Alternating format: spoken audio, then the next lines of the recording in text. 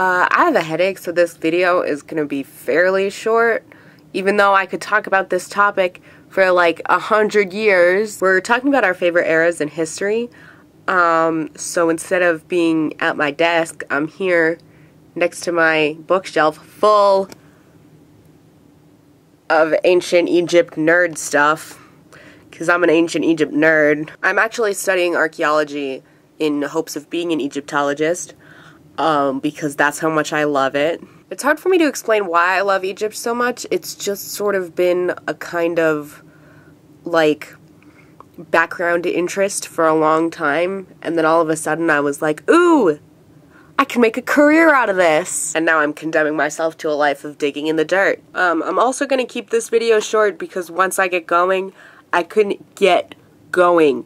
Like, a friend of mine just let me go off on ancient Egypt for half an hour the other day, and I just could go and go and go forever. So one more thing I'm gonna say is, referencing specifically to this book here,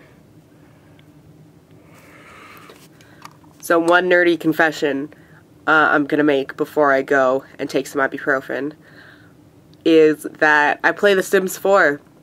And what do I do with The Sims 4? I make ancient Egyptian royal families. Yeah.